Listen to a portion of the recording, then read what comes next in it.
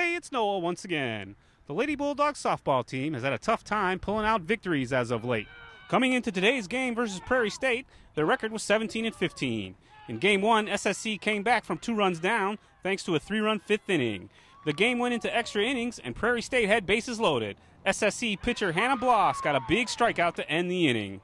The game ended on a walk-off double by Mia Stevens. The Lady Bulldogs were victorious 7-6. In Game 2, a 9-run second inning, including home runs from Emma Fry and Kaylee Shepard, who also went 3 for 3 on the day, the offense kept it up the rest of the game. SSC never trailed, winning 14-6.